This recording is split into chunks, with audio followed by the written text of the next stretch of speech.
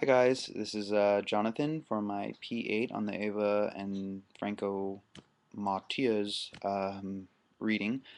Um, so first off, with their whole stealing, quote unquote, of the hell.com website and uploading it to their 01.org website, I think that what they were pretty much trying to show was that there shouldn't be these copyright and ownership laws pertaining to anything that's on the internet because it's there for sharing. I think that's what they were trying to do. Um, it was a password protected website, and they which only limited was limited to certain people. Whereas they just wanted to blow the whole thing up and show everyone, anyone that wanted to come go and watch it or see what was there, they could. And I don't think there's anything wrong with that. Now there's a difference between hackers and what they do. A lot of times hackers are singling someone out, a big name corporation, trying to bring them down because they can, as a kind of as a means of power. And what they're doing is they were just trying to allow more people to view something that someone was trying to prevent everyone from kind of eliminating the whole elitist complex that I think password protecting a website does. And I think that's there's nothing wrong with that, allowing people to go and search and find this information that they want to find. It is what our technology is. I mean, there's no doubting that you can't prevent um, people nowadays from finding out anything that they want. And sites like Facebook, where people share exactly their personal information, if they're willingly sharing all that, then I mean, how are you gonna put laws and stipulations on what a person can and can't see? So that's pretty much the main difference between them and hackers is they're doing it for the purpose of just allowing people to share and see what they want to, whereas hackers are trying to usually have a political agenda or some other means of bringing down someone that they're trying to. Now, their whole Nike thing, at first I just looked at the pictures and I didn't really understand what was going on. So I was kind of like dumbfounded by it and I was like, what the hell? As anybody would, because I live right next to a park and I wouldn't want some big name corporation, advertising there that they were going to take it over and basically make it theirs. Just thought that was ridiculous and I kind of offended me, when I saw that. But then you read and you see that it was basically the opposite of that, and it was just kind of a making fun, making a mockery of Nike and the big name corporations that basically put all these subliminal messages in these commercials. We wonder why we're hungry for McDonald's. Well, it's because, subconsciously we didn't really, pay distinct attention to it, but, their commercial for advertising their burgers and fries has been playing, 5 times in the last hour. So, it's things like that. Just bringing people to an awareness. I think that's what the whole Nike thing accomplished. You know, um, it wasn't so much about trying to offend people, and but it was just more about creating an awareness, getting people to think, and you get people to think, and that's a really powerful thing to do. So we don't just get herded like cattle and just follow all these this propaganda to make us believe something that we have basically been programmed since birth to do. Nowadays with all of this new technology, TVs and things like that. So it's a thin line that we tread, but I think their work is basically making people aware of that line.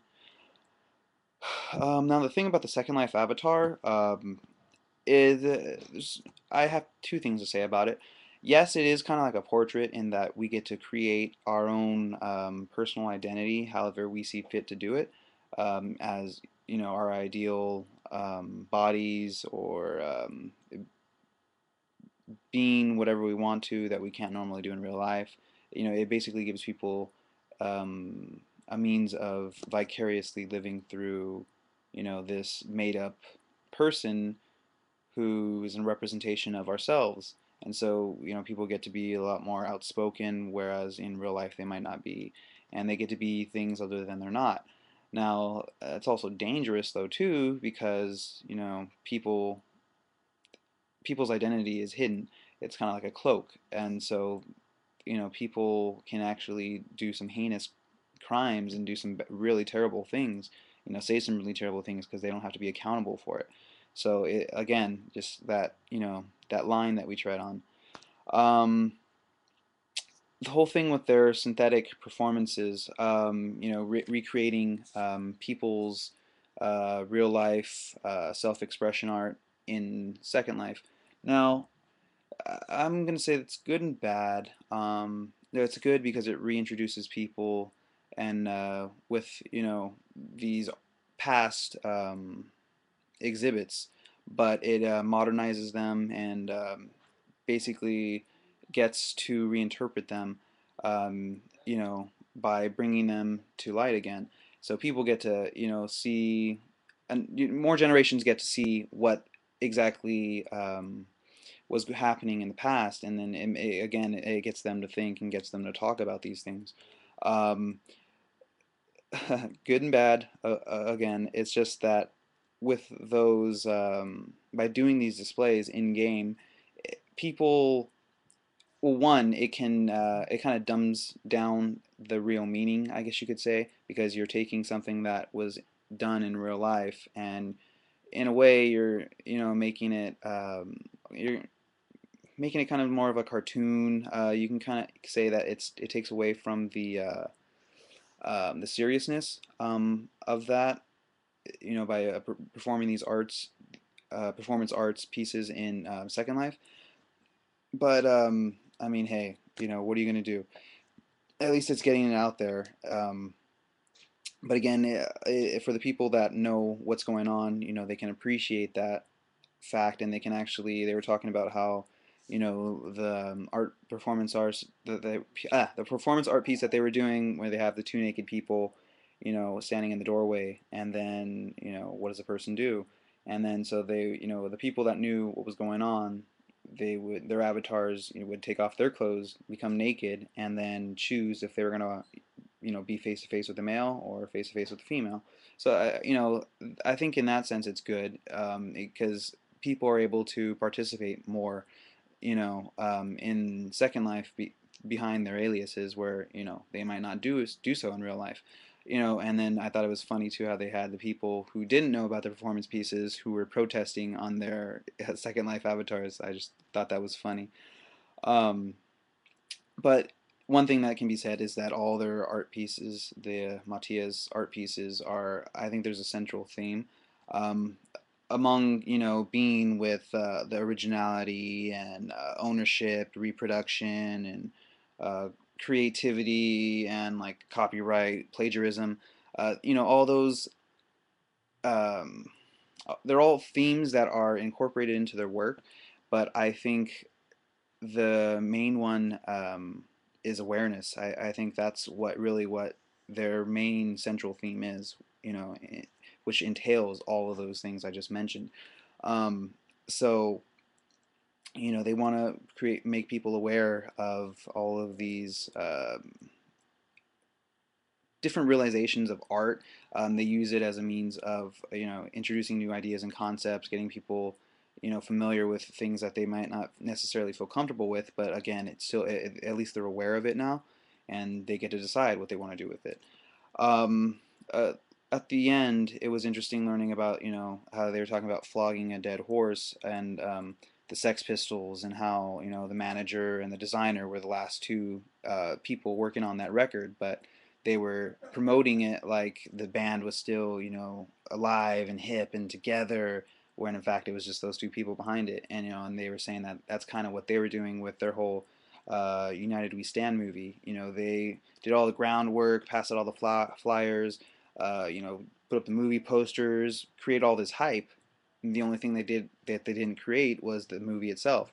And along with the Nike project and all these things, it's just getting people aware, to follow up and check, you know check on this information that we're being given, not just to sit there and take it. Like how the newspapers, were reporting that Nike was really going to take over the park, the square in Vienna, but if they would have researched, they would have found out that it was just a hoax and it actually had nothing to do with the Nike Corporation. And again, that awareness, that central theme, and that's pretty much what they were saying that they were doing themselves is reanimating reanimation through communication and appearance is just taking previously done work and tweaking it, changing it, you know, um, something, adding to it something that the original owner, author didn't entail or foresee happening. And so you're getting the image, you're getting the message from the original creator and then some. So I just feel that they're doing a they're doing a good thing, but in just a different and unique way.